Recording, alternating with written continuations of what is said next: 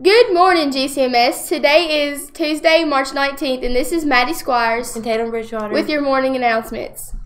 Students, please stand up beside your desk and put your morning dress code check. Stand up. Please join us in the Pledge of Allegiance.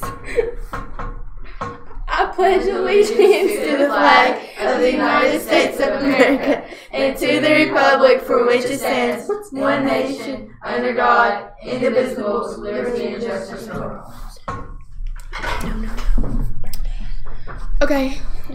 Happy birthday today to Michaela Elmore. And anyone else that has a birthday today. Great job to the JV players last night who won, who helped get the dub. Yes. And the middle school baseball boys came out with a win against Metcalfe County AMB team. Greene County Middle School ladies softball players have a game today at Taylor County, and it starts at 5 o'clock, so be there. It's at Veterans Park.